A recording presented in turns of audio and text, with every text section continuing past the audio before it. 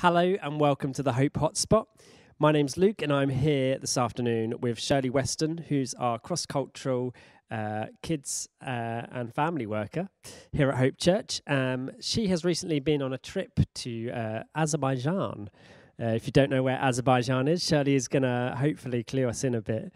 But Shirley, first of all, for those who have never heard of Azerbaijan, tell us more about Azerbaijan. Okay, well, people may have heard of Azerbaijan through the Eurovision Song Contest or the Europa football final, which took place between Chelsea and Arsenal, which was just actually, as it happens, a few days before I arrived there on my recent visit.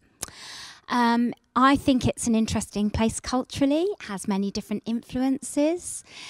Geographically, it's in between Middle East, Central Asia and Eastern Europe.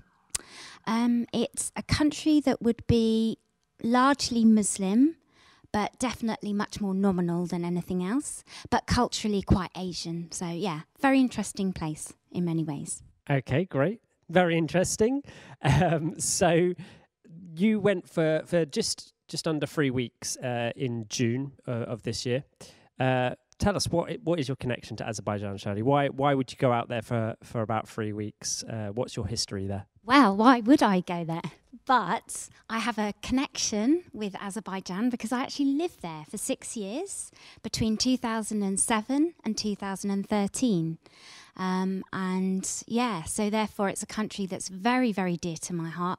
I see it as my second home in many ways, and I have many wonderful friends there, all of which are local Azerbaijani. And for me, it's just a place that means a lot, and it's a place that I like to visit as often as I can. Great. Just give us a little bit of history. What were you doing out there for those 6 years? Okay, so I went out there actually to help at a school, an international school, a small one, and ended up becoming head teacher of this school within a few weeks of me being there, which was a little bit of a surprise to me and not what I'd expected. It was an amazing time. I was working as a teacher, but also training local teachers there. The school got closed down twice while I was there by local authorities, so it was a tough time in many ways. And also I was involved with the local church, a very, very small fellowship, supporting the believers, helping to develop a children's ministry, would you believe it? The thing that I love most. And generally trying to learn the language and culture and just live my life out there, really, and be salt and light in the particular town in which I lived. Great, very interesting. I'm sure it's very different to leading a children's ministry in Azerbaijan than it is to here in Luton. So obviously you've been back there recently for 3 weeks, and obviously that's, I mean, as you say, you spent 6 years there. You've got a lot of connections there. Tell us about that trip and why particularly now you decided to go back. Okay, so the first time I went back was after 4 years of leaving.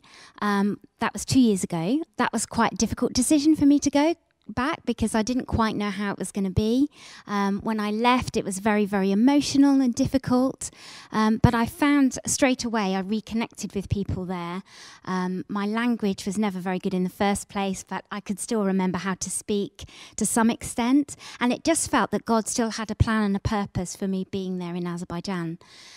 So I decided that I would try and go back regularly, and it just seemed like a good time to go this summer. Just wanting to reconnect with people, particularly wanting to encourage some of the local Christians there.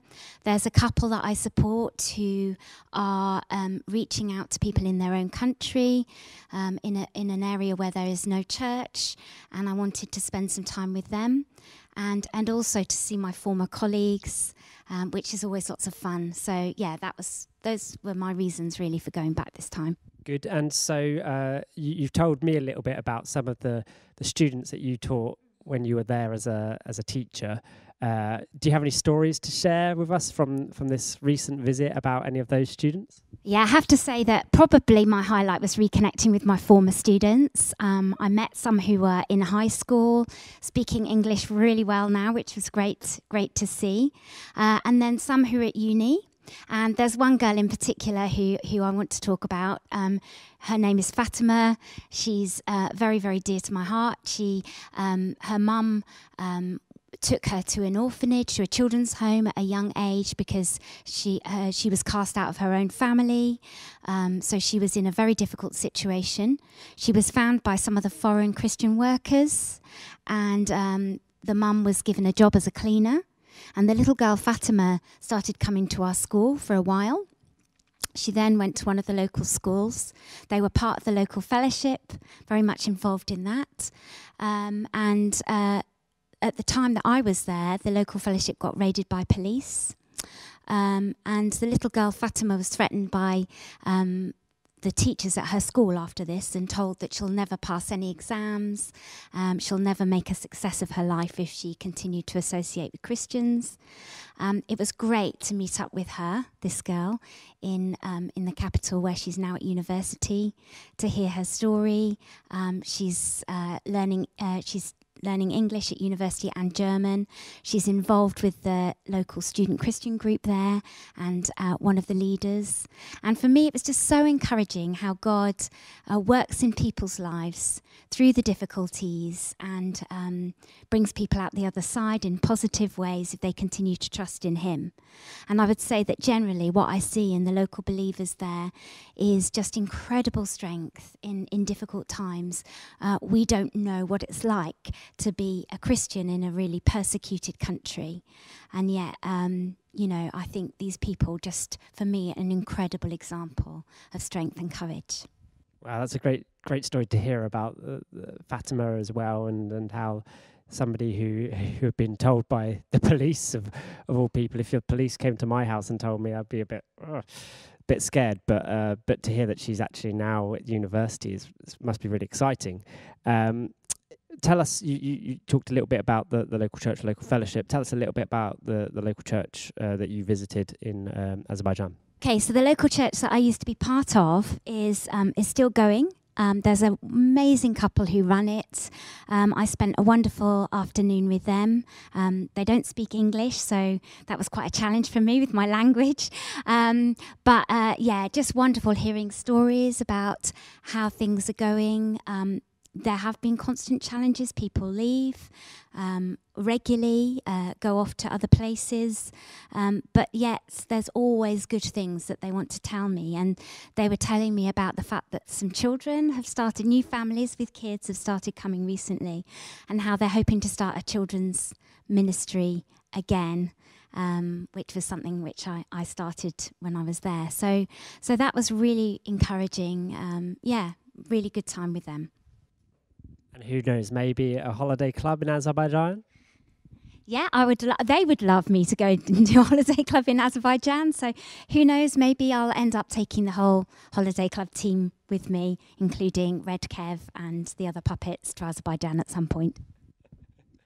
Who knows if we can get Red Kev through passport control, iffy.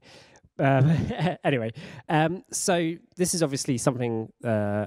Azerbaijan is something personal to you, and has been part of your kind of journey over the recent years. But as you now obviously work with us here at Hope Church, this is becoming more of a thing that we're hoping to adopt as Hope Church. Is that right? Do you want to tell us a little bit more about that? Yeah, I know that Tony is very keen to support what I'm doing, which is great. I'm hoping to be able to go back maybe once a year. I'd love to be able to take some people with me in the future. I think it's a wonderful place to visit. I'd love to introduce some of my friends to people from the church. And yeah, just really hoping I can continue to have a connection there and develop that within the church. Okay, and just going back to your recent trip again, now we've talked about the kind of serious bits and things. Surely 3 weeks out there, you must have done some fun stuff as well. Do you want to tell us a little bit about anything you did? Whenever I spend time with my former colleagues, it's always just so much fun. We went on some wonderful trips to the mountains. There's always singing on the bus, which is led by our caretaker, who's got an amazing voice. And then we just played games, had picnics. I think perhaps one of the fun things that we did was playing Dobble. I introduced that to both some of my former students and the teachers there, and they really enjoyed that. We had a tug of war. We played volleyball and just a really great time. So yeah, they're a really fun bunch to spend time with, and that was great for me.